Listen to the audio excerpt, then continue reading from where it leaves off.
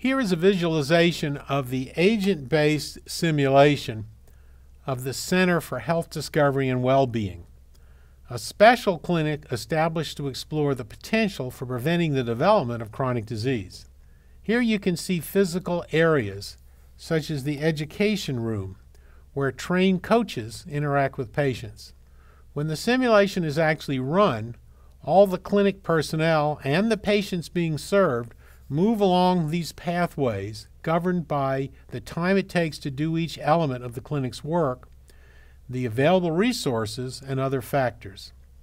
The simulation was constructed to help the clinic identify a set of processes and a revenue model that would make it both self-sustaining and of value to its parent organization.